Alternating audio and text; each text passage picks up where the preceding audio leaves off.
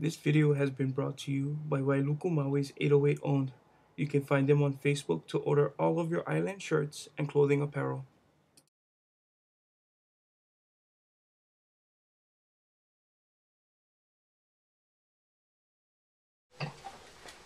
This is Kenneth Yates with MMAabsolute.com, and we're joined via Skype with one of today's top up-and-coming UFC heavyweight fighters, James Te Huna, from his home in Sydney, Australia.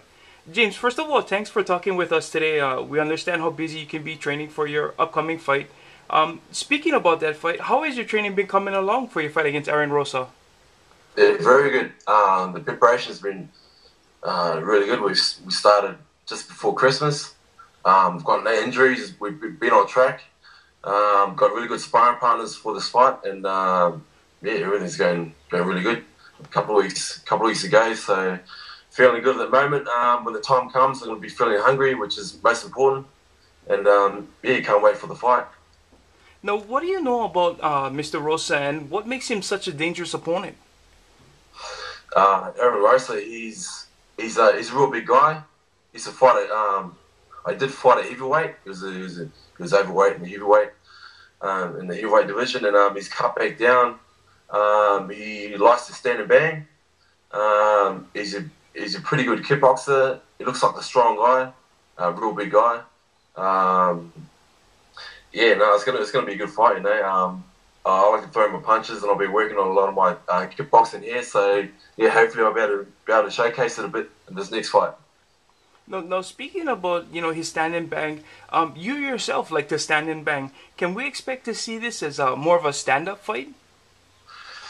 Yeah, man. Well, I'm chasing that knockout of the night bonus. You know, I was chasing it in their last fight, but I didn't get it. So I'll try and get it this one. Yeah, I'm after their bonus, man. I want to try and put on a good fight, and either way, man, fight of the night or KO of the night. Now, this will be the UFC's second time holding an event in Australia. Did you ask to be put on this fight card, or did it just work out that way? It just worked out. It just worked out the way. I was coming off injury, had a ligament reattached to my thumb from the last fight. So I think it just worked out that way. You know, I started getting fit and healthy again, and yeah, they put me on the Australian card. So yeah. Now, how excited are you to be fighting on such a publicized card? I mean, it's going to be live, free on FX, and not to mention you're going to be fighting so close to home and possibly in front of your family and friends. How excited are you? Yeah, I'm just excited to get another fight in there. Eh? It doesn't really worry me where it is. Actually, I like fighting outside the country because of having less pressure, and I like being the underdog, and I like being somewhere that not many people know who I am, and you know, it's a lot easier for me to train and to deal with certain things. So yeah, it doesn't really bother me where I'm fighting at the moment. Yeah. Now, today in the UFC, we have a few Polynesian fighters like Mark Hunt, BJ Penn, Brad Tavares, and they're actively fighting. But you're the first person with Maori descent to make it into the UFC. Have you ever thought about that accomplishment? And if so, how does that make you feel? Yeah, I'm proud as. Yeah, it makes me feel really good.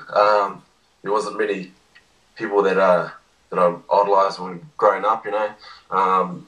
Yeah, there were a lot of Polynesians that I idolised, David Tua, a few others, and yeah, I'm pretty proud to be the first Māori in the UFC, and yeah, I just want to try and get as far as I can, and help out other Polynesian athletes to reach their goal.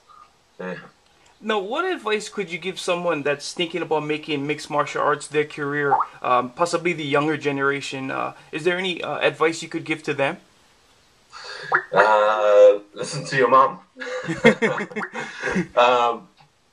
Yeah, just keep a good relationship with everyone, your coaches, your family, mum and dad, your brothers, your training partners, because they're going to be the people that are going to help you get as far as you can. So have a really good relationship with everyone.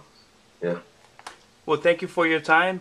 In closing, is there anything you'd like to say to anyone that might be watching this, your family, sponsors, or anybody? Yep. Shout out to my major sponsor, PC Group. They've helped me out with they've been helping me out for probably a year and a half. Yeah, big help to me. Boost Mobile, Phil's Fitness and Bodybuilding. It's a supplement shop here in Penrith. He's had my back for years. Pertic Athletic All Stars. They help me out with my strength and conditioning. And Elite Fight Gym, Eagle MMA, Bulldog Gym, the McKinnon Brothers, Stephen Stewart. There's some other. Oh man, my.